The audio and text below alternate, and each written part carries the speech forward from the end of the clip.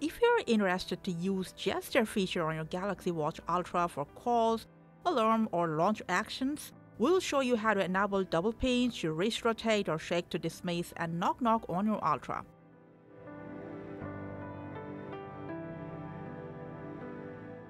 You can activate gesture both from your wearable app and from the watch settings. We're going to go with the watch, swipe down your watch face, enter settings, scroll down, and then enter buttons and gestures.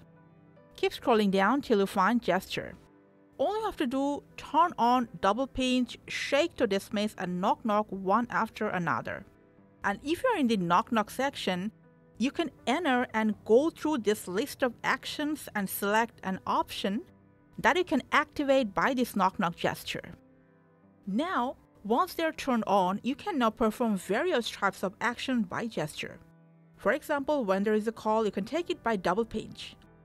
Also, dismiss or pause an alarm or timer by the same gesture.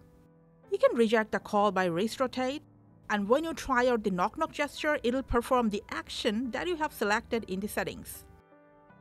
Apart from that, whenever you are performing any function, it'll let you know which gesture you can try to activate or deactivate that. And that's how you can use gesture function on your Galaxy Watch Ultra. Thanks for watching.